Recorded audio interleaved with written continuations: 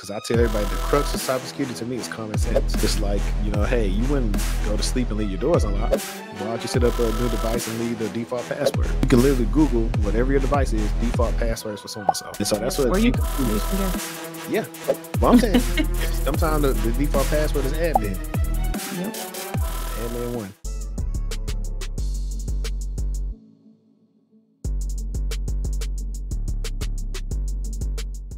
Oh, so you're saying you didn't watch the solar eclipse? I didn't watch it because I was working, but like I could see it getting like dark outside. Like I saw like how I saw the process of it going from like light outside to dark, then pitch black, and then when it lit back up. Which it was still cool to see, it go from light to dark, but I didn't actually see like the eclipse itself. I think it was on the opposite side of where I was faced at.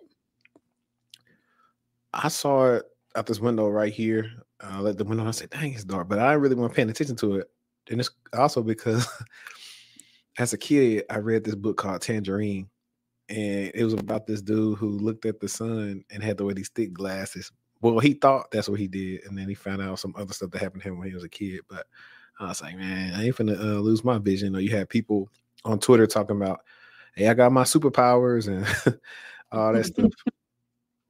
Let me see. We got our stuff. I ain't gonna link to move all this stuff. Like I recently redid my like office and my desk. So I got rid of my real big monitor. And so now I got 2 monitors right here. My other big monitor, I'm giving it away along with my other desk. And so now I got like more space over here. That's why the camera, I'm not turned this way now. I can just look straight at you and talk. Well, me and my desk we still over here thugging. She's still over here doing her thing. It's a lot of stuff up here. I would need to clean it up. I really just need to add some shelves and get this cable management system together because it's insane. I got cable management stuff over here. It was cheap. It was like a bundle, like Velcro ties and these little black sleeves on the cables and all that little fun stuff. But let's talk about this real quick. All right. So it's BMF season 3 episode 6 just passed, and everybody should have watched it by now. What you thought about the episode? Better than the last few episodes. I'm here for the drama between the parents. So like that's what's keeping me going. Everything else is just all over the place. But I think I really enjoyed the fact that I feel like the content's getting better, the content's getting deeper. Like the story's starting to get more interesting. Like the first 4 episodes. This episode and the last one weren't that good. Meech is the acting just isn't there for me. It's not there. But I loved Harry. The whole situation, her having the baby, him not answering because he was with his other girl. It was just a lot going on. But I enjoyed it. It's getting better for me. So actually, no, last episode, the one before this was actually pretty good. When they that was a shootout? Yeah. Okay, it was so much shooting going on. It was a shootout for like a half the episode. Yeah, when they went to Techwood, they had to shoot out. And of course, 2 Chainz, that he got dropped off. It was good. But the only thing is, we always say the more rappers or whatever influencers you have in the show lets you know like the way the acting will go. So Sweetie's supposed to be in like this episode, so I already know it ain't gonna be that good. I was just about to say bye. But no, I mean, I'm with you. Let me see. So no, go ahead. I was gonna say, what's the girl's name with the teeth? I was just about to bring her up. Henrietta. Can we go ahead and kill her off, please? Because the character it's not, but I get what they're trying to do, but she's not believable for me at all. She acts like an animal in not a realistic type of way. Yeah, she had a flamethrower. I'm trying to see why Buddy thought it was a good idea to walk somebody with a flamethrower. I'm trying to figure out why he didn't stop, drop, and roll. True. I don't even know. Why did he was standing up for way more seconds than he should have been? He didn't have to die. Were they going to school back then? When they did taught that in school back then? They should have been. I don't know how long stop, drop, and roll has been a thing, but he could use some help. Yeah, and then my boy Detective Brian, he on Demon Time, so Whew. it's a matter of time. But I always said that he should have Detective Brian really should have been like working with Meech and them, even though he was mad, but they wouldn't have did that to Kevin.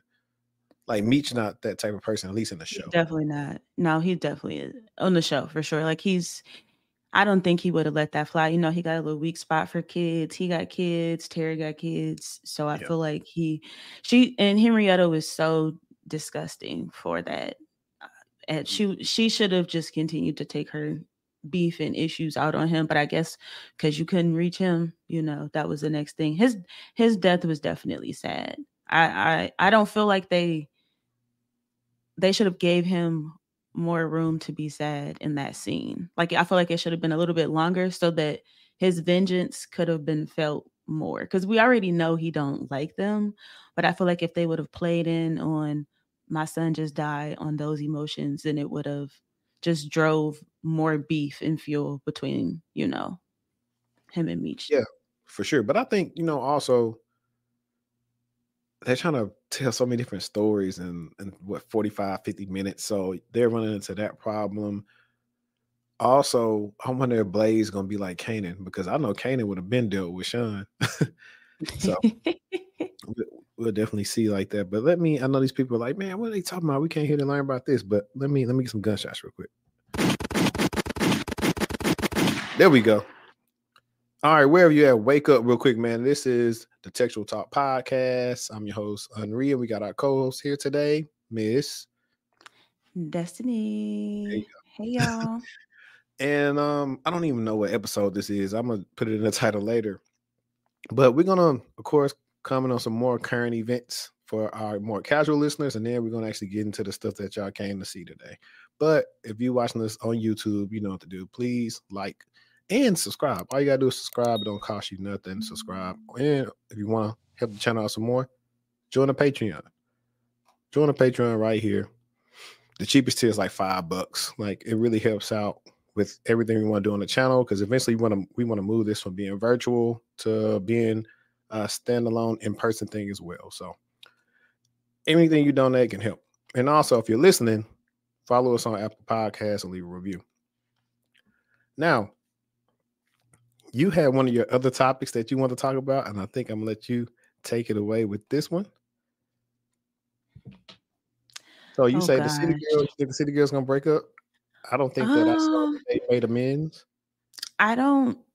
They made amends. So they were arguing on Twitter. I don't even really know how it started. But I remember seeing like they were just going back and forth. You know, Young Miami felt like um, JT's new song was about her. Um, Which I feel like if you felt it was about you, why was you singing it? Why didn't you hit her up and be like, "Girl, is this about me?" Like, I don't know. It just kind of gave Sucker a little bit, because if you felt like the song was about you, but you bopping and bouncing to it, that doesn't make sense. But anyways, I digress. I feel like they've been had tension for a really long time. I feel like that tension was apparent when JT was on Carisha Please. It just really wasn't a smooth episode. You could definitely sense there was some tension in their friendship. So I just feel like, this last situation just allowed it to spill over. But um, I mean, do we really care as long as they both continue to put out music? That's kind of how I feel. I don't know. They At the end they squashed it. It was a phone conversation. Tweets were deleted, things of that sort. But I don't think people really care, as long as, like I said, as long as they continue to still drop music. I know Carisha's trying to branch out and do some other things, but JT, we here for you, girl. Keep dropping them bars. So, I mean, if you want to be like totally honest with this thing, we don't care. We don't care. We've been thought the City Girls are probably done just because one person was being a pack mule for an alleged pack mule for Diddy, and JT's been with Uzi and trying to like stay relevant. And it's so funny about, I know for a fact that the show Rap Shit was like loosely based on them, No, but I it thought it seemed was about them. I thought it was like confirmed. No, they were executive producers, so that's why I like. Yeah, but I know it's not everything because you would Yeah. probably like give some stuff away, but it's similar. You have Hmm. the one who wants to be really good at it and trying to do what they gonna do, and the other one doing what they doing, and you could tell like even if we like we've always felt like Carisha's focus stopped being on music with everything else that she was doing, and I think JT, I think they had some issues with JT getting cool with Nikki or something. I don't know. The girl's always beefing, and that kind of leads us into getting that out of the way. The bigger story really was JT and Glorilla getting into it. Yeah, that was ugly. That was real ugly. But I don't feel like what Glorilla said was, she dropped your name, but she didn't say nothing crazy behind it. And like when I listened to the song, I was just like, I don't Which song did she say her name? understand. I don't even know what I don't she think she ever basically was said like. her name. No, And she yeah, did. I know she talking about she was slapping people or something. No, Glorilla said like, and me and JT ain't the coolest, but we ain't beefing neither. Like that's literally what she said. So it wasn't. She basically was like, I wish all the rap girls would stop beefing and they could come together because the song with Nicki and Cardi, blah blah blah. And then the next line was like, and me and JT ain't cool, but we ain't beefing either, but something like that. So I feel like that was her Okay. just trying to clear the air and say like what she didn't say nothing crazy, slick, Yeah, so sly, JT the one to out but herself. I feel like I didn't know like the depths of all the drama and I slapped you or you said I slapped you or people thought I didn't know all of that until they got to arguing. And so that's what I gauged from it. That's why JT was feeling some type of way because I guess there was a situation where Glorilla had allegedly slapped JT, but she didn't slap her. I guess she hit her with her purse or something along those lines. And so when she made that bar in the song, slapping rap Yeah. slapping rat bees. Yeah. I feel like that just played on that situation. And so JT was feeling some type of way because you didn't slap me. And then it just boiled over to like, petty stuff and Yeah. not pettiness. Pettiness. A hit dog will always holler. A hit dog will always holler. And then I know you briefly want to talk about Glorilla on Club Shay Shay. I didn't finish all I the didn't interview. know I didn't even watch it, but I saw a lot of clips, but like I didn't know that she was living like that. Like I didn't know she had it so hard, coming up, growing up. So I feel like it made me understand her a bit more and also respect kind of where she at today. Yeah. Image wise, money wise. That when she first signed, people was clowning her about how much she signed for, but like kind of full circle moment for me with her, just kind of understanding her a lot better. Like she really came from nothing, for real, Yeah. for real. And you can tell her friends and how her teeth and stuff used to look. You could tell she had it Yep. all. But also, people are trying to clown her what she signed for. It's actually a good thing because if you got a low amount that you signed for, that's typically in advance. You got to Mm-hmm. make that money back. So if it's a low, she's probably made that money back already. Yep. I don't think people understand that. Like on the lowest of levels, like when I did my LinkedIn learning course, I had an advance, and I still haven't made that advance back for them just because that's really I don't like how the way that they kind of do LinkedIn learning. That's neither here nor there, but um, but I watched some of it in spurts. I know they Mm-hmm. was drinking that Laportier cognac, which I gotta try. And I think, but she had some Taylor Port wine or something up there. She's hilarious. At the end of the day got it in. I've been Mm, using that. everybody was saying that. I was like, okay. But one thing about Club Shay Shay, he gonna have some people up there with some quotables. Yep. So far, that's right under what Cat Williams say about you got allegiance to losers, and that's not like you or something like that. You have an unnatural allegiance to losers.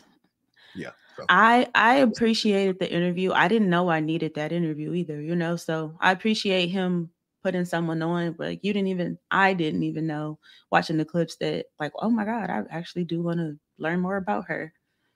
yeah, for sure. Yeah, I was actually listening to his episode with Cam Newton, so I didn't even finish it. I rarely finish all the podcasts; they'd be so long. So I just try to listen to them in spurts, and it's like they're really interesting, and engaging. Like the Cat Williams and Joe Rogan one was pretty cool because it was filled with like conspiracies, but very interesting conspiracies. But before we really get into the nitty gritty, yeah, man.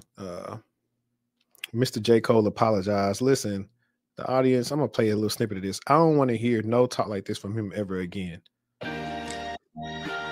Yes. I don't want to ever hear this again Falls, from boy. Cole. Fuck with me, Harlem.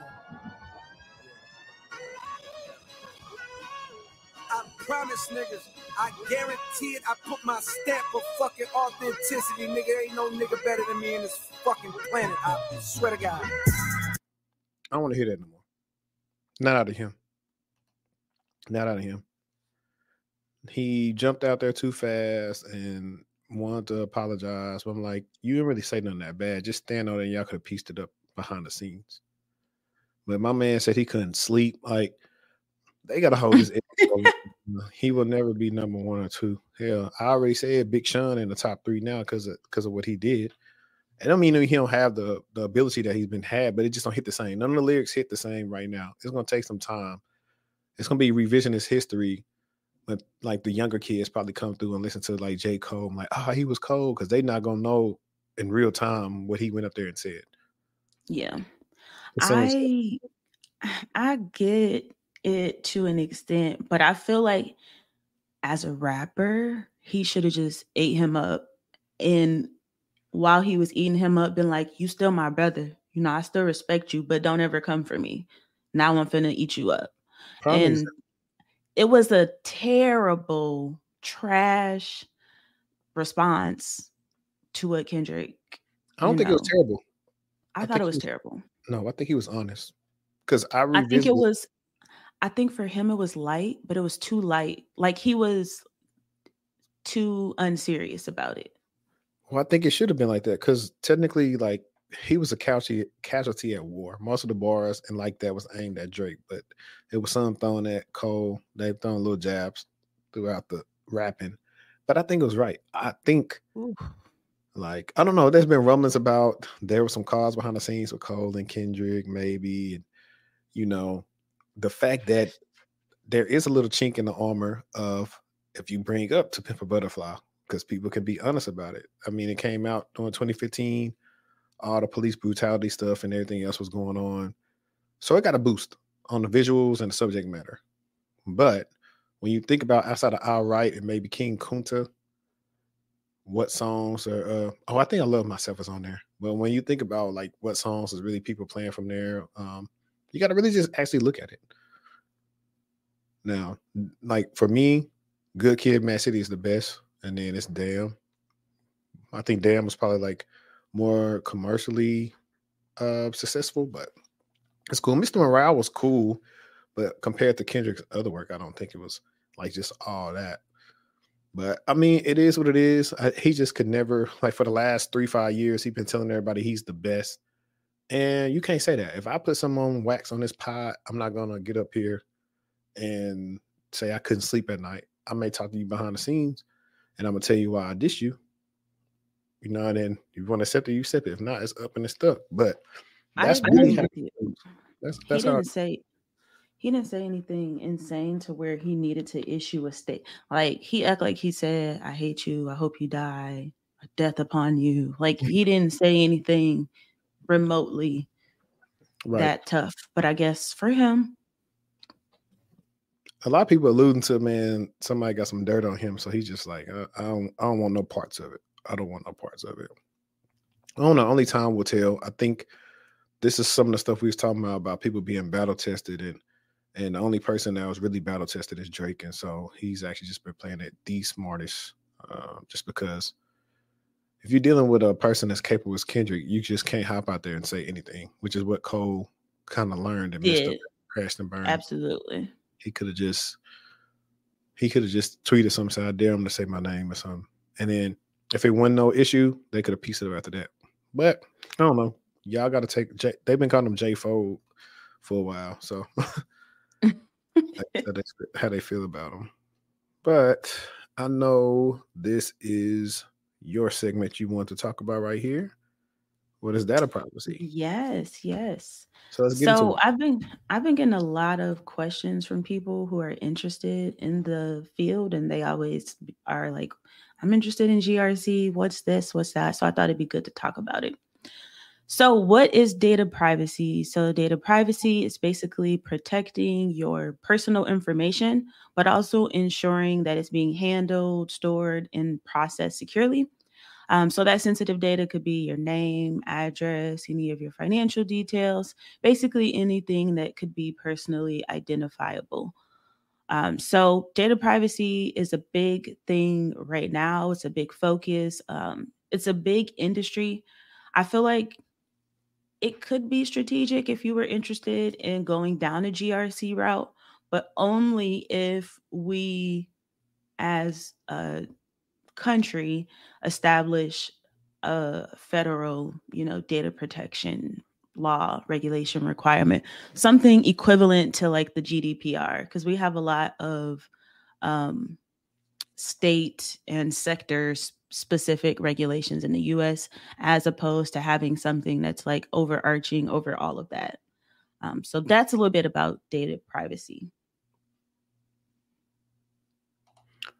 Ironically, since you were talking about data privacy, I need to actually bring up this one.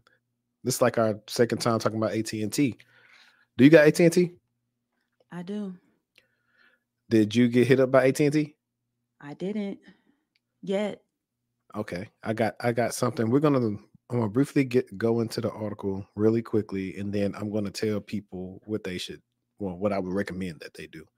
Okay. So let me actually stop this.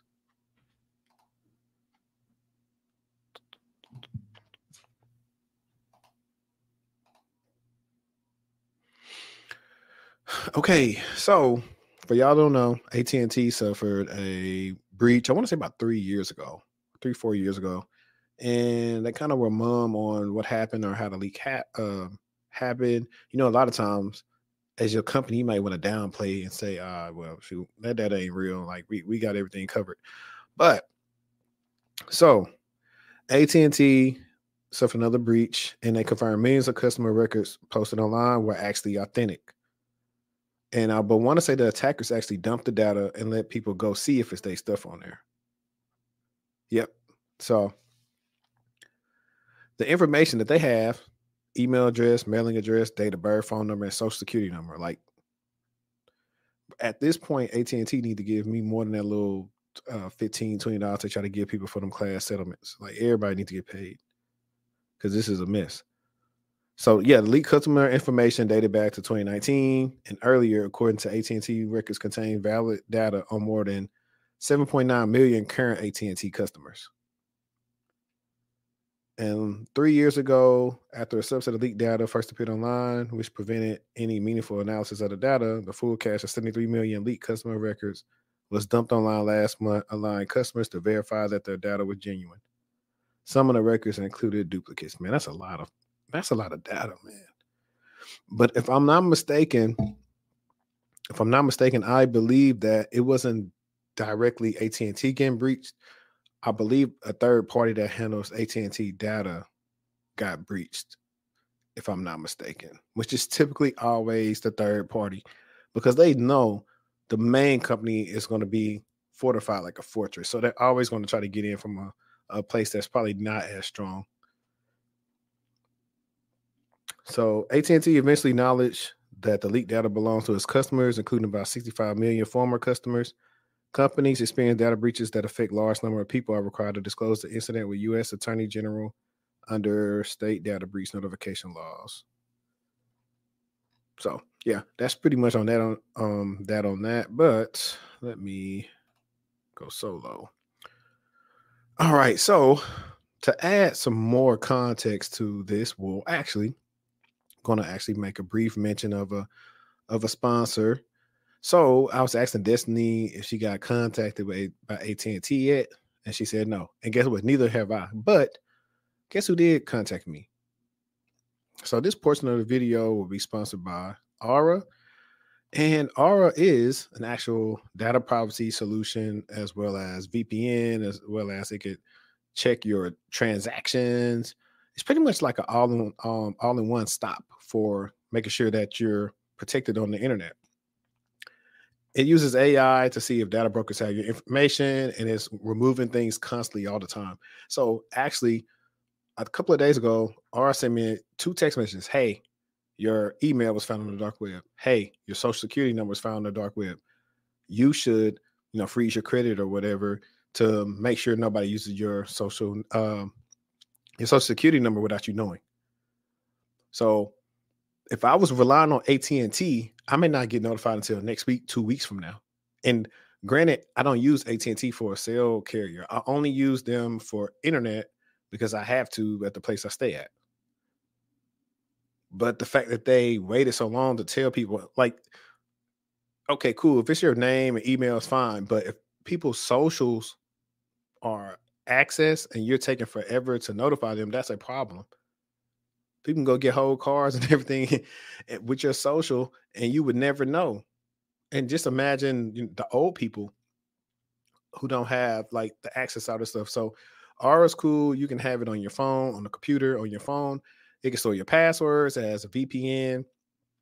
Anytime I make a purchase or I may be applying a credit or something to say, hey, is this you? And it's just really convenient. So if you want to try out R, the link will be in the description. They have a free 14-day trial where you can try it out for yourself. And yeah, so just click the link in the description and try out R to keep your information safe. Because I was like, man, that's wild. I really don't use AT&T like that. And they still haven't said anything. I have think a you should do question. that more. Go ahead.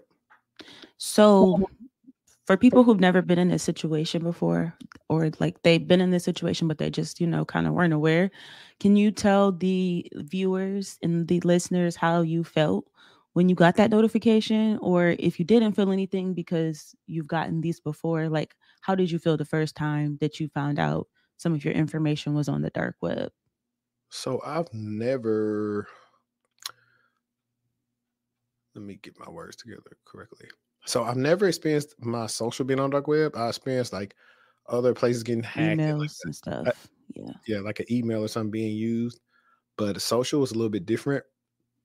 So I was like a little bit alarming because, like I said, I'm trying to see what is AT&T going to give me for me being inconvenienced, having to probably freeze my credit. Because all they're going, I don't know, I don't care about we already have tools that are cheaper. Oh, get your Experian monitoring. I don't need that. I got my own monitoring. That's much better than Experian. They still had Experian, TransUnion, and Equifax still ain't said nothing to me. So Yep. I don't need any of that. I got what I need. I need you to pay me for not doing your due diligence and handling this data that these people have access to, or or not figuring out early on what third party caused our data to be at risk and why they're not following proper protocol, why they didn't disclose it faster. So we can find Yeah. out, hey, who's the person that did it? Like those are the questions that need to be answered. They So over they there can be probably held scary and accountable. like that's why I like Verizon. Everybody's talking about Verizon expensive. Well, it's expensive, but they really had these issues. That's why. And they work with top tier security teams and third parties as well, as you can tell. But for the people who may not have experienced this before, because ironically, a couple weeks ago, my aunt called me about stuff like this and how she got the message like, hey, your information's somewhere. And she kind of panicked. She said she couldn't sleep and stuff because she's older. I think my aunt is 70. I think Oh she's, yeah, that's alarming for sure. yeah. So she got like LifeLock, and then she got I think Malware Bytes has like some type of tool for that, and she's don't know what to do because at the end of the day, it's not on you, and that's the sucky thing, and that's why data privacy is always one of the main things that people are trying to figure out. Okay, who has access to the data? That's the main reason when people make all these claims about AI coming to take jobs and everything else. We always say, well, who's going to have the data? And what are they going to do with it? And how long are Exactly. you going to have it for? And are you going to sell it to a third party? And so on. What is GDPR is the next topic in relation to data privacy. So GDPR stands for General Data Protection Regulation. And it's basically a set of rules that were designed to protect the personal data and privacy of EU citizens. So, EU being the European Union. So, what it does is it gives individuals more control over their personal data and how it's being used by organizations. And that does apply to organizations whether they are in the EU or outside of the EU. So, basically, if you are dealing with any data for a customer that's in the EU, then you have to abide by the GDPR. So, that is what we don't have here in the US is we don't have an overarching um, federal law that is comprehensive like the GDPR is for the EU. So why don't we have the equivalent? Well, unlike other countries, we have a more sectorial approach. So if you think about HIPAA, everyone's heard of HIPAA. So with that, we have these laws and regulations that are more state specific or specific to different sectors. You got the financial industry that has to follow laws. You got the computer fraud and abuse, um, and so on. But the absence of that federal legislation that we're missing is a result of policy debates. You got competing interests. You got people advocating for different things on both sides. You got the policymakers who are confused about what to do. And then you also have technology companies who also have a say in this process as well. So there's a ton of different views um, that are in conversation about how to find the right balance between privacy rights and then also, I guess I would say, like innovation. So um, we don't even know how we can enforce these things and so on. But I don't understand why we're not using GDPR as a template, for us to develop our own. So there's a lot that's in play when we start talking about data privacy and laws and things of that sort. So that's just a high level overview of why we don't have an equivalent here in the US. Yeah, I agree. And while you were talking, I looked up when the GDPR get introduced. It's 2016, but I remember when it got implemented, it was like May, May 25th, 2018. Yeah.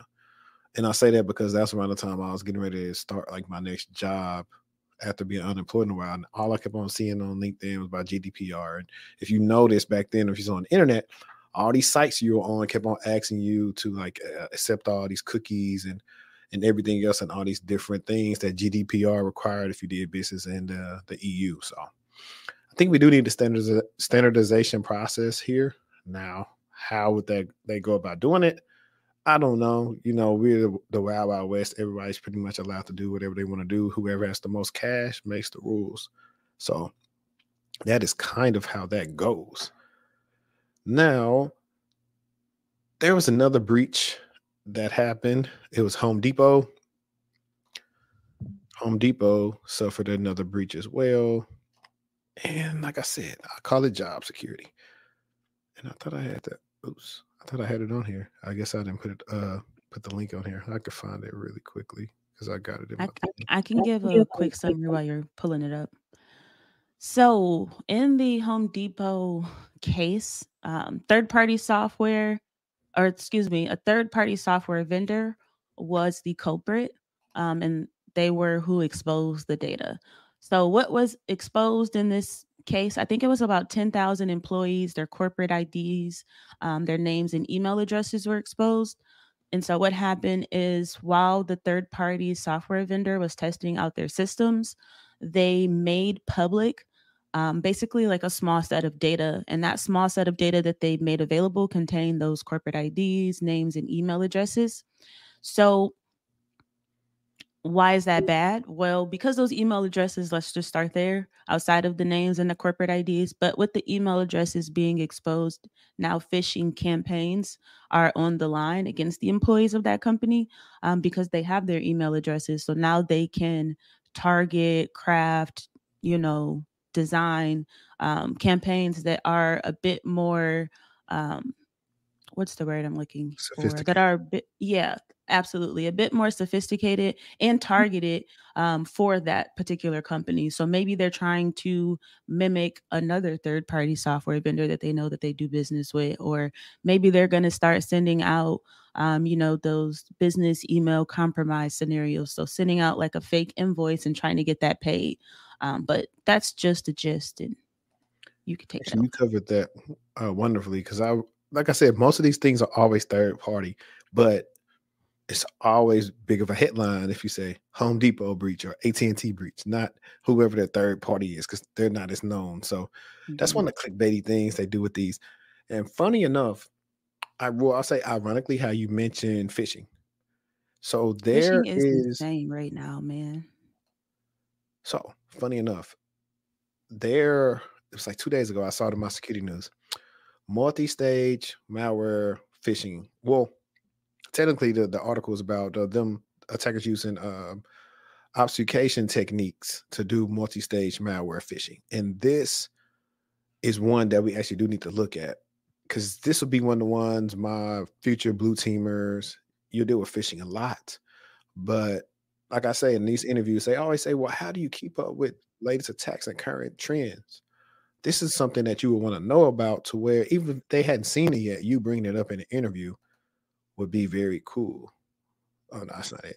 And after this, we probably talk about people now, like we've always said, they're using AI to construct malicious Oh, script. I can't wait. I love that one. I love that one. So let's share this tab. I did a summary of this one too, the multi-stage one. Yeah, I wanted to show. You could talk about it, but I also want to show the graphics that they have for it, pretty much. To actually show people like the breakdown of what happens in the actual attack. I thought that was pretty cool. But like I said, it's pretty much that they are using what's it called? SVG. Let's see, here you go. So in the latest campaign analyzed by the cybersecurity firm, the SVG file serves as a conduit to drop a zip archive that contains a batch script, likely created using Backcloak, which then unpacks the scrub crypt batch file to ultimately execute Venom Rat, but not before setting up persistence on the host, taking steps to bypass AMSI and ETW protections. Let me see if we can make this bigger. And let me see if I can zoom in on this. Okay. This should be, if I'll take this away, that might be better for them. All right. So, guys, as we see, this is the email that's coming in. Oh, they can't see my mouse. Oh, well. And it's just giving you the layers of what really happened. So, of course, we have all this advanced technology that can stop a lot of these things, but this is still the number one thing. And I believe the person still has to click on this actual attachment for this to kind of, if it registers a click, for all this stuff to happen. So look at how advanced that this is to go through the links of it. And they are doing this by, I think I missed and like talked too much beforehand, but let me go back. The premise of this is invoice phishing. Yep. Again. And that's obviously on the rise. Yes, it's always. I mean, that's the biggest one when you're dealing with any company. They know they have many vendors, and so a lot of time attackers, the stupid play is to try to make noise in the environment fast. The smart play is, hey, let me get a small or mid-sized company. Let me compromise them, and let me see who their vendors are. Let me just look through their email list. I had a consultation or something.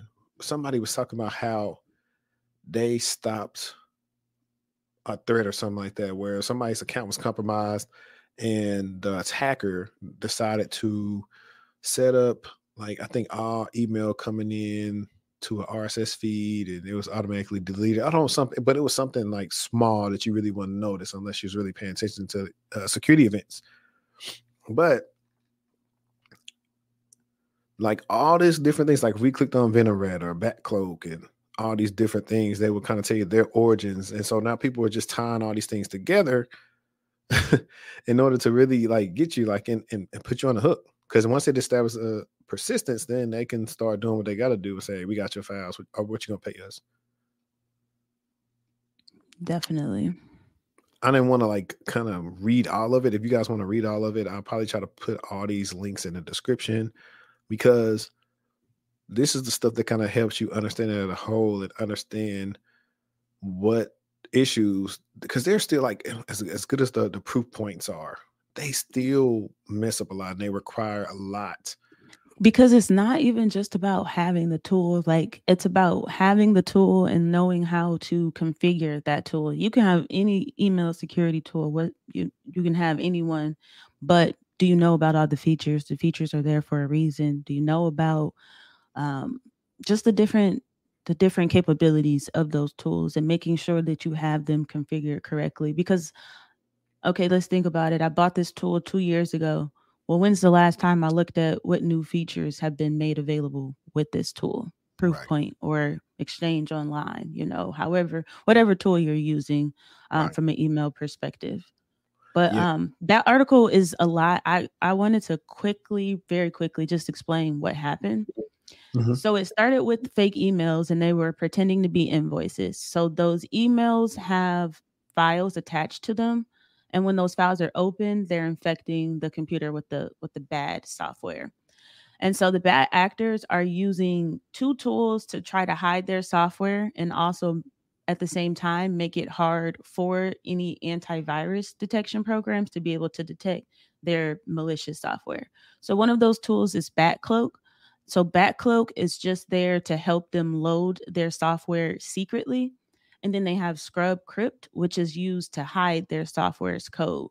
So when someone clicks on that file in the email, it sets off a chain of events. So the first one is it opens that hidden file that contains the software, and that software is that Venom rat, excuse me. And Mhm. so that lets the bad actors basically take control of the computer. And once they have control, then they can steal any information, execute any commands that they need. But it also lets them spread more malware. So then you have the other ones you see there. So the X-Worm, the Rimcoast, so on.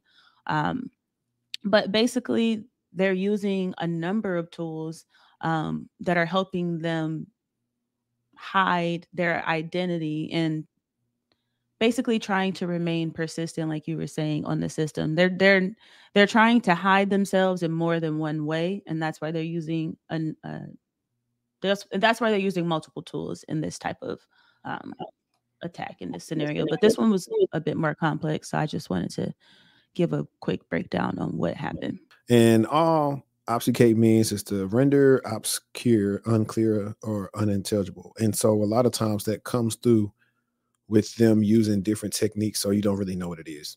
Plain and Yep. simple. So well, on this end, their way of doing obfuscation was starting it with the attachment that's a SVG file, which is scalable vector graphics. So in this sense, it's pretty much steganography in a sense, because it's an image and they're hiding malicious code in the image. Yeah, you wouldn't know. Well, you would know if That's you see so the, cool too. I did that in class, and that is just a completely different ball game. You would be amazed at what you can do. yeah. I think though people have to pay attention. There are a lot of now if it's sophisticated enough to where they compromise the person that's supposedly sending the invoice.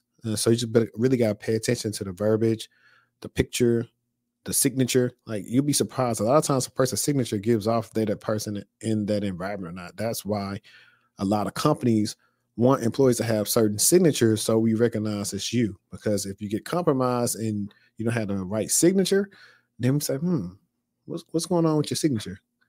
No, normally it might say sent from iPhone or whatever, but if it's something different, like it's supposed to be like this on your phone and everything else.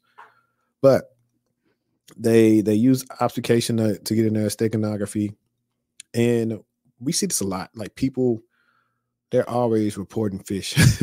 Sometimes it's just spam, and so there are like different tools. Like I said, like you have like the proof points or like the cofenses. I forgot what the other one we should use. And so they kind of act as a buffer. Like if you hit the report fish stuff, it goes there and you can check it out. Of course, Microsoft has Threat Explorer, Purview, and some other stuff. And you can kind of interact with the attachment there or take it to a sandbox and kind of Oh yeah. Yep. see what happens. So that's the best thing I would say. If you're not familiar with the sender, and another big key too, so you were talking about proof point and you were talking about having it configured correctly, because the attackers have a lot of time, so they're developing different ways to kind of get this stuff out here. So for one, you want to make sure, hey, pay attention to the subject. If it says external, that's always something to pay attention to. Pay attention to the domain. Make sure the domain is of maybe a vendor or something that you guys actually deal with, and it's not a typo squat domain where it looks like it, but it's not the right one. You definitely got to pay the domain. Also, you can implement, hey, you haven't really messaged this sender before. So if it's a vendor you always do business with, but it says, hey, you hadn't interacted with them before, that's a red flag. Those are like 3 simple things you can kind of look at to be sure of if this is could possibly be malicious or not. But yeah, and those are all features too, like of a product that you have to turn on. So having it, you buying Proofpoint is not enough if you don't turn on the features that'll help you. And most of the features for phishing are targeted around the users and giving them those notifications, like you said. 1, it's someone external. 2, this is someone you haven't communicated with before. And I forgot what the other one you said was, but all of those are features of that product. And as the bad actors are getting smarter, companies are getting smarter and designing solutions to circumvent them. But if you're not keeping up with the product that you bought, then how would you know about those added features that you could turn on? Right. But honestly, I don't really just put it strictly on the features, because the features could be on, but at the end of the day, the end user is the biggest threat to the end user. End user education, phishing attack Yes. simulations. How often are you doing them? What is included with them? Are you only teaching them how to report? Because then you could be overloading your help desk, whoever's receiving those tickets. Are you also teaching them about lookalike domain name spoofing? Are you teaching them about other items as it pertains to being spoofed? Yeah. I think the issue with all security awareness training is just boring and repetitive.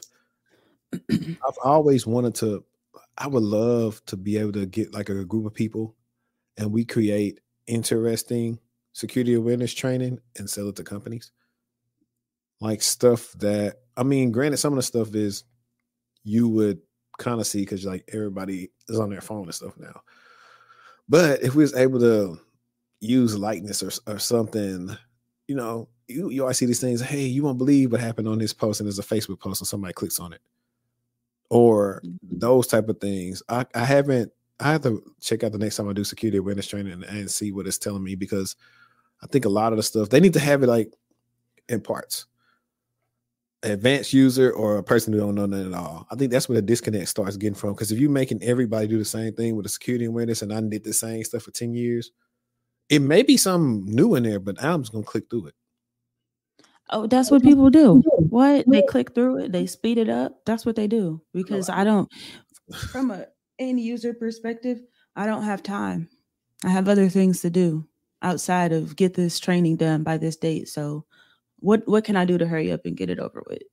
I propose, and people say, well, you don't need to get that for doing your job. But I actually propose, hey, if we put some actually really good security awareness training out there, let's give this person, like, every company has their own internal way of reporting employees. So it may be worth some internal employee money or something like that, so you can get you something with it or something, some type of incentive to make people take it seriously. Because some people do, because they just have common sense. Because I tell everybody, the crux of cybersecurity to me is common sense. Common sense ain't so common. So just like, hey, you wouldn't go to sleep and leave your doors unlocked. Why don't you set up a new device and leave the default password? You can literally Google whatever your device is, default passwords for so and so. And so that's what or you can guess. Yeah. Well, I'm saying sometimes the default password is admin. Yep. Admin 1. And the other article that I found to be interesting was it's a malicious PowerShell script that seemed to be created by AI. And the reason why they believe this AI is because it had a lot of grammar errors. And that's what you run into. No, I thought it was because it didn't have, because there was too what is it when you put your comments? Like the comments were too good. Yeah, but I think it was in a way that people don't talk. Exactly. Yep. Yeah, so that's what you always see. Like that's a thing with the AI too. You kind of gotta make it seem like, hey, make it seem like a person wrote this, and or revise some of the stuff, because a lot of times is like you said, it is using those language learning models and constructing what it believes to be as a person would be talking. I think that the reason why this is so funny for me is because we know, like we know when something was written. For the most part, I can recognize, especially if you told ChatGPT to give you a post, right? To make a post for you, I can tell that you didn't edit that at all. Like I can tell that was 100% made, through the use of AI. So I feel like that's why it's funny. It's because whoever did this, they didn't even go in and clean anything up. They were just like, okay, cool, going with that. And that's what people typically do when they are first using these type of tools. Yep. Hey, look, the Magic Company.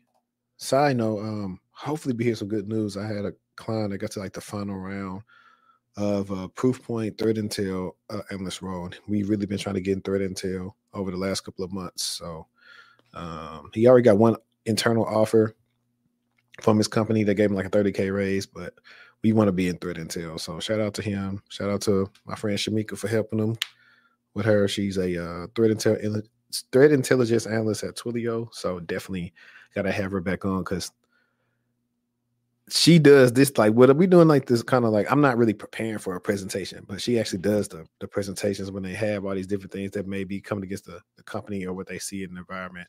And hey, if you got good presentation skills and you like security, you definitely should look into threat intelligence. And if you need help with that, book a call today. And also, if you're still listening to us right now, I am revamping my business model. I will be finally giving you guys that Get Into Cybersecurity course very soon. I'm switching to a new platform and everything. So that's coming soon, probably in the next month or so. So just keep your eyes peeled on those email blasts I send out to everybody. But I think Proofpoint said they've been tracking this since about 2017, if I'm not mistaken. It should be somewhere down here. But let's read this real quick. A threat actor is using a PowerShell script that was likely created with the help of AI, such as ChatGPT, Gemini, or Copilot. The adversary used a script in an email campaign in March that targeted tens of organizations in Germany to deliver the RADA months information to. I don't know how to say that. I had to ask AI how to say that. TA547, also known as Scully Spider, has been active since at least 2017, delivering a variety of malware for Windows, Zloader, Turdot, Gootkit, Ursnif, Corebot, all those things. I'm not going to read all that. So Proofpoint has been tracking TA547 since 2017, and this campaign was the first one where the threat actor was observed using the malware. The info stealer has been distributed since September 2022 to multiple cybercrime groups under the malware as a service model.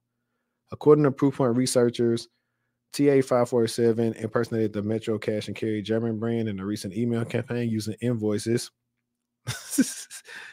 Using invoices as a lure for dozens of organizations across various industries in Germany. But, okay. Just like we were talking, see, that's what I like about when we do this, where we'll say something and then something we brings up automatically shows us what we just said. Like, here's the subject.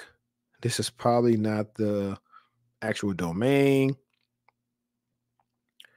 And just look at the email. The email looks like either Spamish or like you shouldn't trust it, that you should report as phishing because of this. It's a zip file. The messages include a zip archive protected with password March 26, MAR26, which contained a malicious shortcut file .lnk. Accessing the shortcut file triggered PowerShell to run a remote script. All right. So this is what Destiny was just talking about. I think you muted. Imagine you didn't stop, look, and listen. You unzip that file and put that password in. Just imagine you as the user. You're like, oh, what's this? What's in this file? Who's this coming from? And you unzipping it and you put the password in and boom. Now you got this. I think you pronounce it Radamanthus. Radamanthus. Yeah. Radamanthus. Yeah. And then, so here are those comments we were talking about. Like, it doesn't, like, if you were writing this, like, it You would wouldn't be never like, say that. This assumes no arguments are needed. You would never say that. yeah, replace with your actual base 64 string. Like, yeah, use correct But overload. this is what it looks like for people who use AI tools. Like we can see that this is not, we can see that this, no, we know people don't talk like this. So if you're trying to learn how to code, and go in there and change these comments and make them make sense to you, because it made sense for the system to give these to you, but make them make sense for you. Otherwise, we'll know that you just pulled that from an AI tool or system. Daniel Blackford, director of threat research at Proofpoint, clarified for Bleeping Computer that while developers are great at writing code, their comments are usually cryptic or at least unclear. And with, oh, so yeah, actually, Yeah. users and developers have grammatical errors, and this didn't have as many. Yep. So the PowerShell script suspected of being LLM generated is meticulously commented with impeccable grammar. So you're right. I think, to be fair, I read this after work, and so I thought it had the grammar errors, but it was actually didn't. So, But I mean, that makes sense though, because when you're writing code, I'm leaving comments that make sense to me. I'm not trying to write a comment that anyone can, understand. I'm writing this comment for me because I know what this, line or section is supposed to do. mhm. With impeccable grammar, nearly every line of code has some associated comment. Yeah, every line of code did have a comment. It's crazy. No, Based that on- doesn't happen. yeah. Additionally, based on the output from experience with LLMs generating code, the researchers have high to medium confidence that the script TA547 used in the email campaign was generated using this type of technology. And I want to say the screenshot below is them generating their own with AI. Yeah, so Bleep Computer used Chat GPT-4 to create a similar PowerShell script, and the output code looked like the one seen by Proofpoint, including variable names and comments, further indicating it is likely that AI was used to generate this. Yep. It's like it looks like instructions to a lab, low key. Like legit, yeah. But yeah, this is some update. Added clarifications from Daniel Blackford, director of threat research at Proofpoint, received at the publishing time. Oh, okay. But yeah, so they did say that they are trying to block some nation state actors associated with like China, Iran, and Russia, so they can't really be using generative AI to do malicious stuff. So yeah, Charcoal, Typhoon, Salmon, Typhoon, Crimson Storm. But yeah, these are some of the things that we will be facing when it comes to dealing with AI. And I think eventually it's going to get smarter. Every year is like, there used to be this thing where it said computing power doubles every, what, I think it used to be like 18 months or some crap like that. That time has gotten shortened. Like everything's faster and faster. Even with, I think, then they showed Chat GPT rendering out like I don't know if it's Chat GPT, but some AI thing rendered out like a person walking in the rain and some other crap. But there's still some things they get wrong. Words, fingers, like the details. They're really bad at the details right now when it comes to people. But like, for example, a lot of the cover art that I do for the podcast, I'll go into a Microsoft, what is it? Bing Image Creator, whatever Microsoft, that the AI creator thing, and I'll type in what I need and it'll make me a thing, and I use it for the podcast stuff. And normally it's not that good. So normally you have to go in and fix it. Or you Yeah. have to No, go ahead. I was gonna say, do you have to normally go in and fix it, or do you feel like you just have to? That just gives you some inspo to work from. So I try to find something that doesn't have any words or someone like sometimes it'll unnecessarily make something with words on the background. I was like, I don't need that AI. And so that's what I try to just avoid having words on the stuff. But really these last 4 articles we looked at, these are ways you can kind of shape sounding more prepared in interviews, just keeping up with these big breaches. And what I try to do sometimes is if I'm getting ready for an interview, I'll go see if the company I'm about to interview with, they ever had like a big breach or whatever. So I can see like what affected them a while back and figure out what problems they may still be dealing with, or based on the industry, what they're worried about. I do that all the time. So that's a little nugget. Look for attacks that the industry you're going to be working in. What do they face, and see maybe what you can attribute to that based on your skill set, or even your viewpoint. You may not have a lot of skills at the time, but just coming prepared makes you look a little bit better. And you don't have to be an expert at being able to kind of understand what's going on in the article either. Like, if you're able to understand the key concepts on how it happened and maybe how it can be prevented or how they could have prevented it, then you're good to go. You're not expected to be a researcher who can go and manipulate this or whatever the word I'm looking for, reenact this. Oh, you talking about like reversing it? Yeah. Yeah. Yep. Just being able to have a simple conversation about it and you'll be good. All right, guys. So now we're going to get to the fun part where we like to react to TikToks. And we got one. Well, we got one for you. I don't know. These are all blind reactions. I think I watched a little bit of this video, but I didn't finish it because I felt what she was saying. So we're going to share this one and we're going to play it. Let's go to the beginning. My unpopular opinion when it comes to college is if you know your mom ain't got no money, your daddy ain't got no money, and you ain't got no money, you better choose a major in college that's going to make you some money. And she ain't lying either. Once you decide what type of lifestyle you're trying to live, you better make sure you choose that degree wisely or that career choice wisely, because it ain't no joke out here. I went to a performing arts high school, a government school, and I thought I wanted to be an actress or like some type of like screenwriter. And I was going to go. You ever notice, and it's something I've noticed from TikTok, outside of what the subject matter is, but have you noticed the people who get all the views, they always doing something with their hands or doing some crap? Coming back to the thing. Because it was so unserious when she made that video. Like she was doing, I'm taking my polish off. So while I'm doing that, it doesn't give you this is super planned and this is a moment that that I've made and carved in my day. Well, not even that. I noticed it's a little hack. All the people that I watch, they do move up into the camera. They do some stuff with their hands. They rubbing, like one of the guys. I'll show you his stuff behind the scenes or whatever. But he's bigger on TikTok too. They're always doing something, and I think it's to keep your attention. But it's one of the things I've always noticed of like doing this, because that is a good way to keep people engaged. Is talking with your hands. People are very visual, so if you can talk with your hands and do all this other stuff, which is why in-person episodes probably work the best, because people can see your hands or expressions or doing all that crap. But let's see what else she's gonna say, and then we'll get to like some better ones. I'm going to go to some like communications program or whatever, but then I kept hearing my mom tell me no for different things, and I couldn't get certain stuff, and not that I had to get everything or I was entitled to everything. It just was like, dang, it's really hard out here.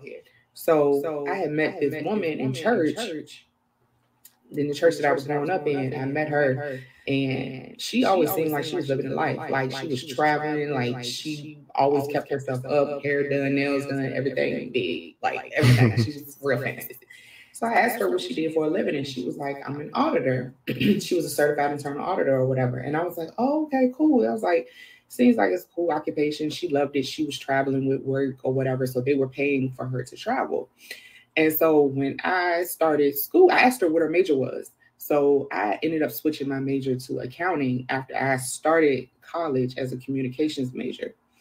And then I went through the accounting program, and then I came out and I became an auditor just like her. I've been an auditor for 15 years now.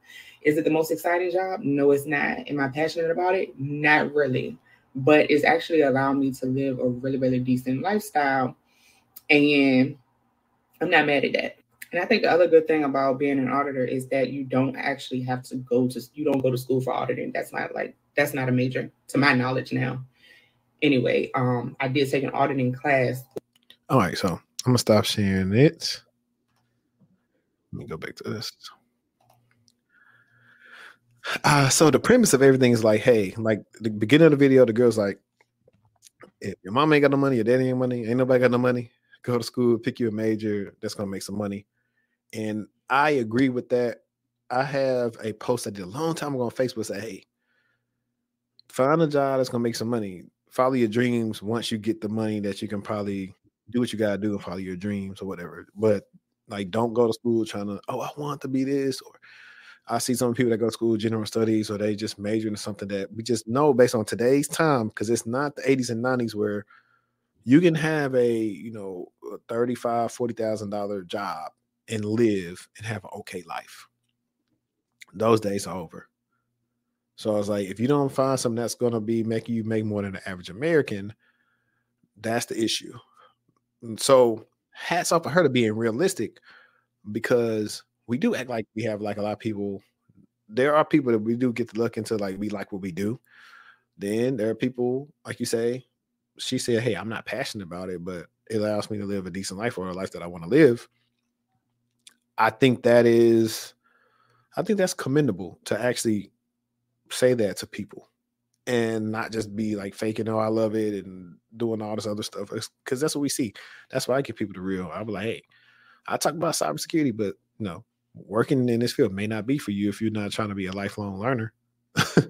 I agree with everything she said, especially the girl who started the video off, because I kind of feel like um that your future is something that you can control. So if you come from, an environment that you're not happy with, if you come from instability, if you come from, being let down, if you come from not being able to afford like the things you want to do or just go to places and stuff like that, then these should be driving, to me, I think they should be driving factors as to what you decide to do in your career in the future and long term. It was one of the driving factors why I went back and got my master's, because it just wasn't cutting it. The life I was living beforehand, I wasn't even remotely living the life that I had idolized for myself. So I feel like, I don't know, I resonate with that on the same level as she did, because that was something that I did, and that's kind of how I approached the situation. Like, I know how I grew up, and I know what I want for myself and what is in between those two. So I definitely agree with that. I think it's important for you to consider those things, especially if you hate where you're at right now. You have a choice, and that's the only thing that you got to know, is that you got a choice, and you can create whatever reality it is that you want. Yeah, I know. For me, like I said, college of business, seen 80,000, 100,000 on those information system jobs. I said, sign me up. Yep. And I feel like also for me, a lot of the things that I'm passionate about, I don't really know how to make money on them yet. So I feel like that's, like you said, that's what I was going to add. Like you said, get the bag right now. And then once you get the bag, then you can pour into the things that you love to do. And I mean, that's not for everybody. This advice isn't for everybody, but if this is for you, we talking to you. Yeah. I mean, hey, I seen a post, I don't know if it was Blonde or something, but a lady was talking about like they retired or something. Her husband just delivers pizzas now because I guess they did really good financially. Let me see. I'll be seeing some crazy stuff on Blonde. Like, I'll be like, bro, y'all are wild. And shout out to another subscriber of mine. Yeah, people that follow me. I don't think I posted on YouTube, but he's been watching my content for like 3 years, and now he's got his first SOC analyst offer, going from working in a warehouse. So I want to tell people it could be doable, and he's probably going to get close to $80,000. And like I tell everybody, y'all can be fooled by TikTok if you want, but that's life-changing money for a lot of people. Man, what? I remember, please, don't let these people fool you. Don't let the hype get to your head. If you never made it, if you never made that before, who are you to say that ain't no money? Yeah. We're not talking to the people who make it more than that. We're talking to the people who haven't made that yet. It is definitely life-changing. Dang. I know y'all probably And that'll motivate you to be like, oh, okay, I got this. Then now I can get to 100. Then when you get to 100, oh, now I can get to. It just allows you to be able to dream bigger and think bigger. Yeah. And this is gonna be totally random because it's not related to anything we're talking about. But I was looking for that screenshot or the post from Blonde just now, and I didn't find it. But my ESPN notifications just told me OJ Simpson died at 76 years You're old. lying. I promise it right said now, today. Yeah, former NFL player OJ Simpson dies at 76 after undergoing cancer treatment. No, I don't believe you. I believe you, but let me look it up myself. Yeah, Oh my God. I mean, my cousin, he had a picture of OJ because I didn't even know OJ was from like Louisiana, from Shreveport, I believe. He got some people. Oh my God. He was so real. That made me want to watch. Have you ever watched? Yes. Which one I'm talking about? The one that was the one with Cuba. Yeah. What did I? Every episode he ate that. He ate it. Huh? I said with Courtney B. Vance playing Johnny Cochran. Yeah, well, it was like the trial, like when they were talking about the that was that I don't know if there's other OJ Simpson shows, but that one was so good. So if you haven't seen it, please go watch it. If the glove don't fit, you must have quit. Hey, listen. Man, that's messed up, man. But let me see. This was I think we got two more. I wanted to talk about this one too. Let me go to this one. Not give you certain information you need on a task or an assignment, and they do this to make you look bad in front of the bosses. Like if you don't get something done, but they did it on purpose, they didn't give you that information you needed to get that job done. Again, they're trying to sabotage you. Also, you will have managers who will be plotting on you since day one to try to get you out of there, try to get rid of you. And a lot of times I've found out it's not the manager who hired you, but the one right under them. A lot of times they feel insecure about you for some reason. I found this out in most jobs I've been to in corporate America. It's always like the assistant boss that tries to get you out of there. They're the ones doing the microaggressions. They're the ones saying little sneaky stuff to you to try to make you upset. And you have to really watch out for those. They will literally put you in positions trying to set you up to fail. They will put you in an impossible task. They will give you an impossible assignment. That way, when it comes out and the main boss is looking at you crazy because you didn't get this impossible task done. And that was all on purpose. See, they want to put you in these impossible scenarios so your reputation takes a hit. Then this is something I've dealt with and I've seen other Black employees deal with in my time working. You'll have some white coworkers who will literally say racial slurs on purpose to try to get a reaction out of you, because they know, deep down they know, and if he reacts how I think he's going to react, then it's going to be bad news for him, because they're not going to believe him, they're going to believe me. Or even if you don't retaliate in that way, they know that you won't be able to go to management or HR because they're not going to believe you or not going to really care. They will. So he said a lot. I don't know what he started off in part one, but he definitely said a lot. I've dealt with some of those. I've seen friends deal with I've dealt with the microaggressions before. I haven't dealt with people saying, slurs and stuff to me like that. I haven't dealt with that type of stuff. I know one of my friends, he dealt with it before at our company, and he threatened, he said something to do to where he didn't say it no more, because he was like, all right, I'm either going to go to HR, I'm going to slap you or something. He said something to him. But this is one of the games you play and you find out with corporate, and also if you go to HR, it was a freaking fishbowl screenshot that I actually want to talk about with you. And the person was like, let me see if I can find it real quick. I want to say he said, "Hey, I went to HR about my boss, and now I was fired." I believe that's what he said. While you're looking for it, I myself personally haven't necessarily experienced that stuff, but I have a ton of friends who have.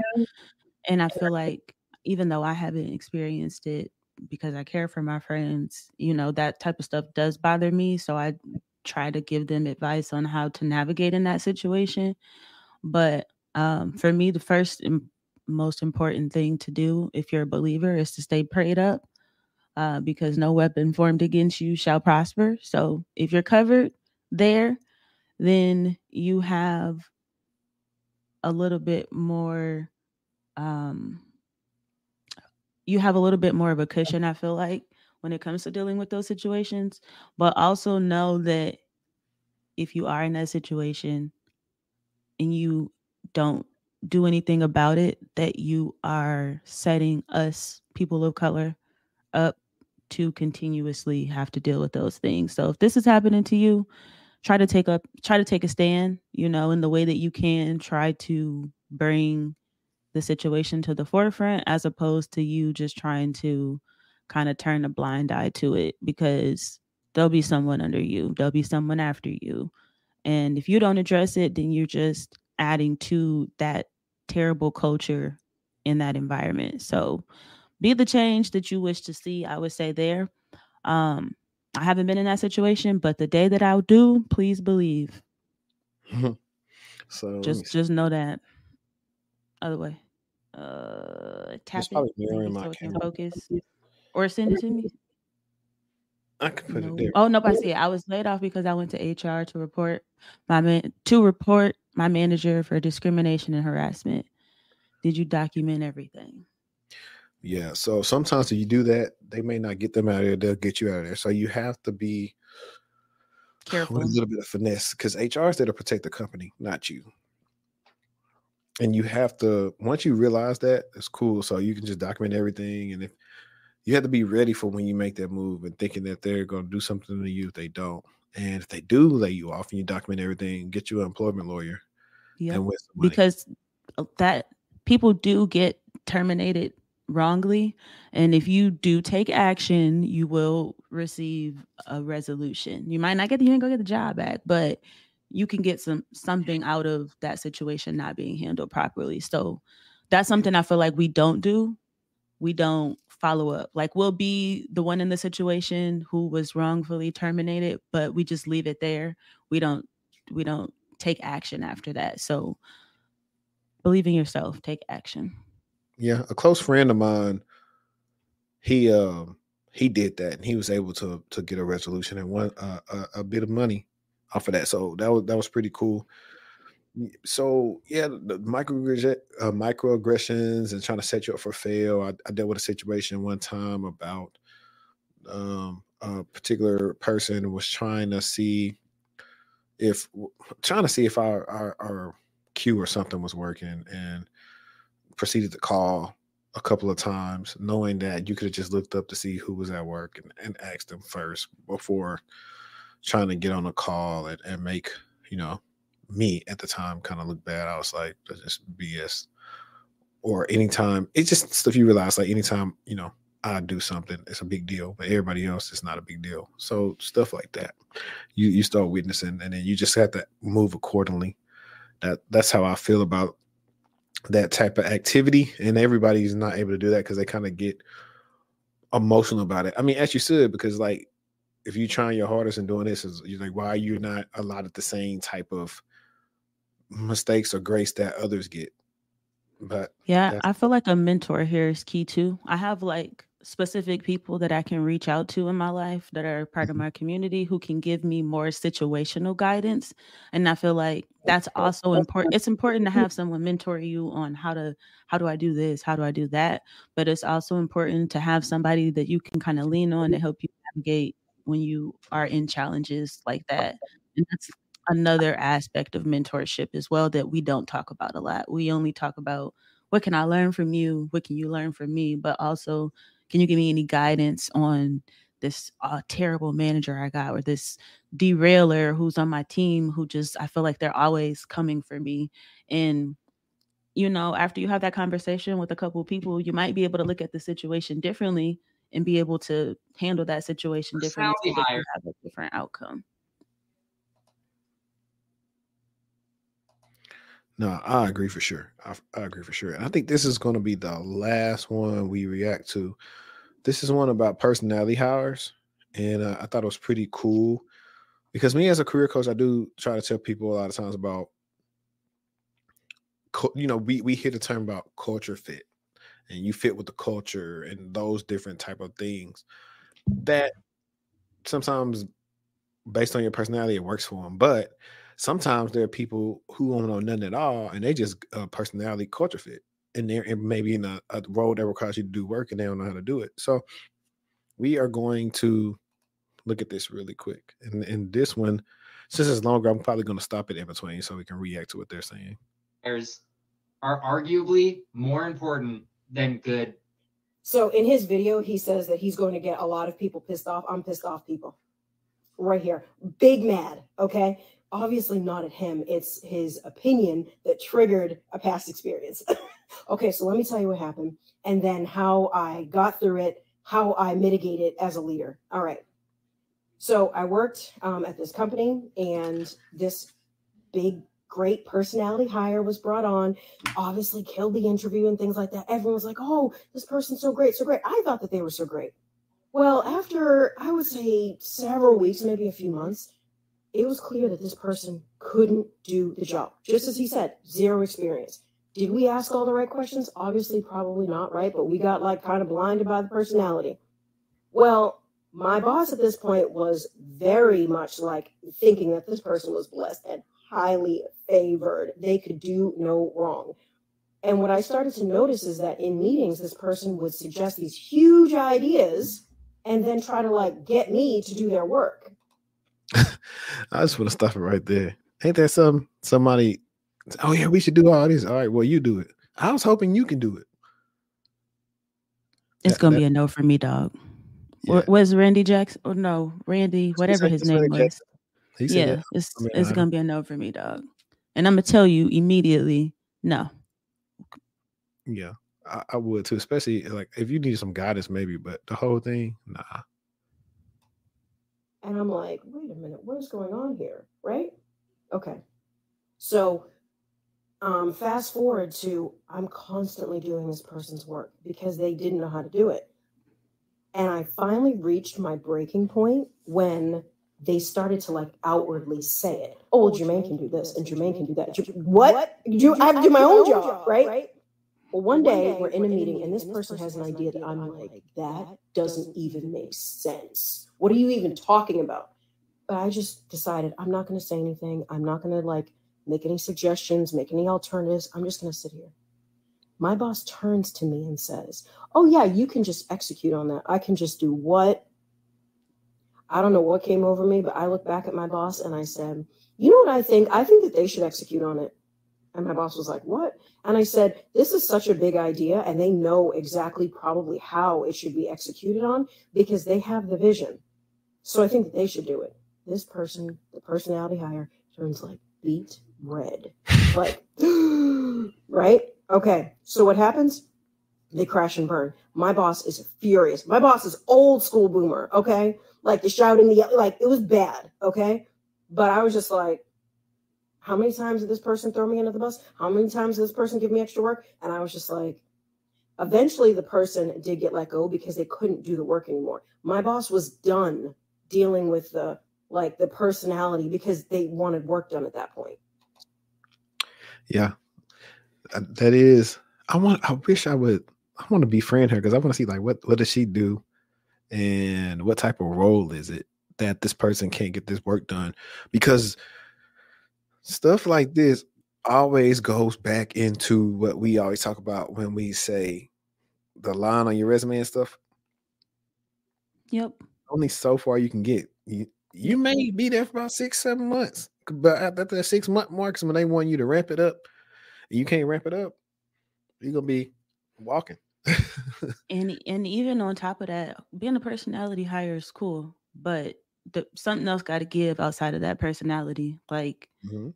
you still have to have a skill set. You can even still feel like you're the personality hire, but what are you bringing to the table that you can offer the team that you know is beneficial?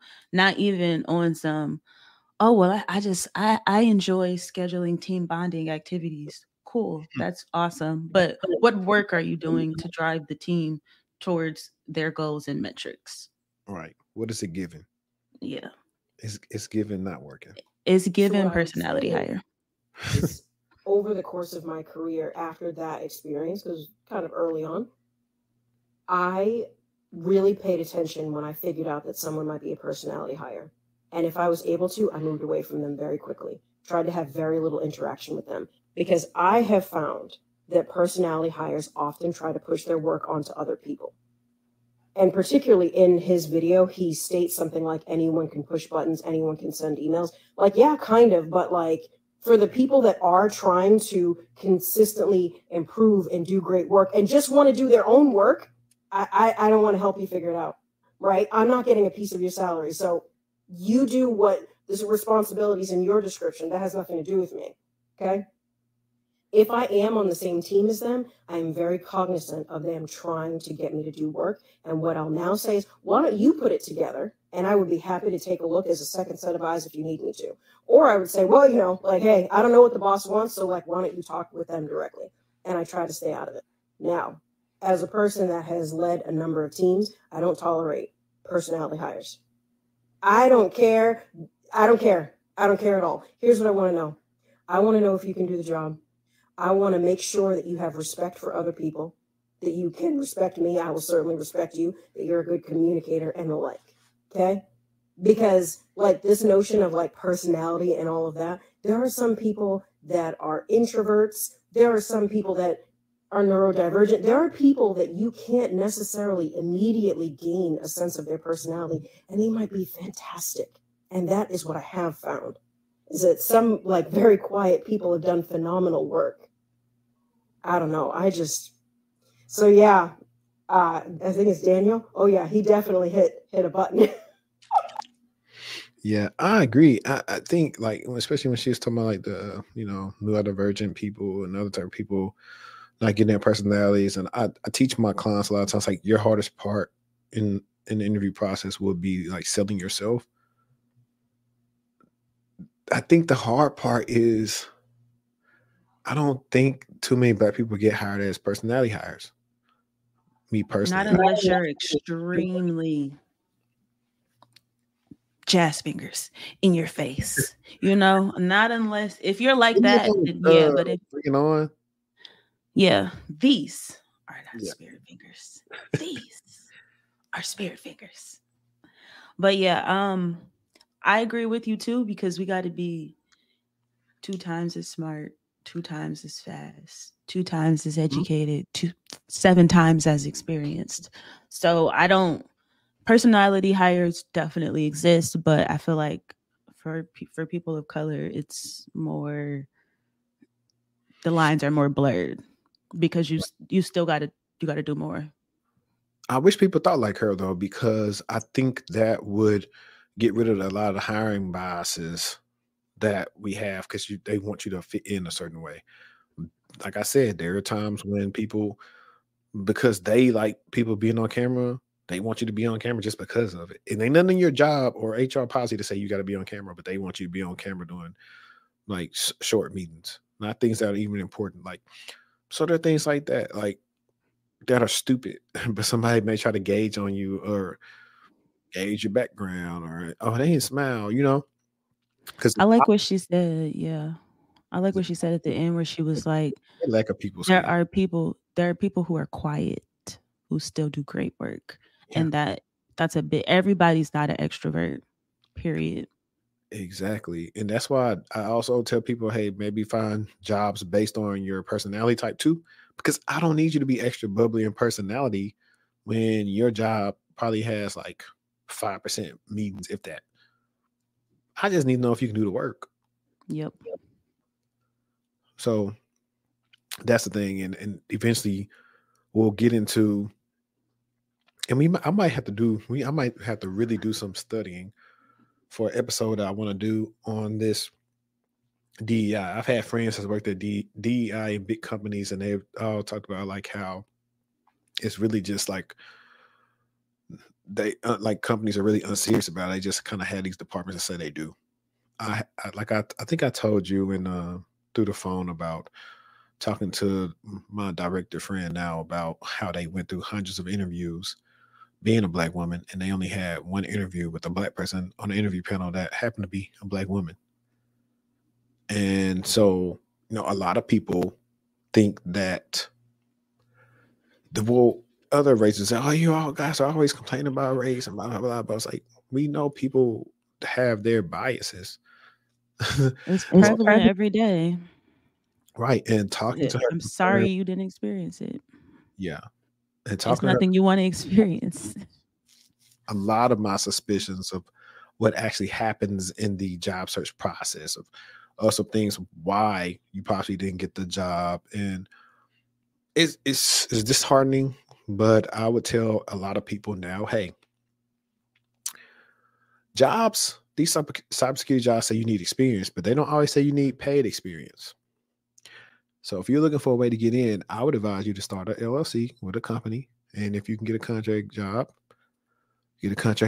see if they can do 1099 or C2C, and kind of go from there. Because right now in this market, contract jobs and C2C stuff is actually the wave. They've been hiring way quicker Speak on it. They've been hiring much faster than those other roles for whatever reason. The full-time jobs seem like they just take an application to take them. They take forever to even send you either a what's the thing they call you, a rejection, if you get one at all at this point. And so that actually was a video that I put in there to TikTok. It was a young man. I think he was in school at the time. And so he said he had put in like 1,600 applications, only got one offer, and the offer was for Costco. And he said no to that.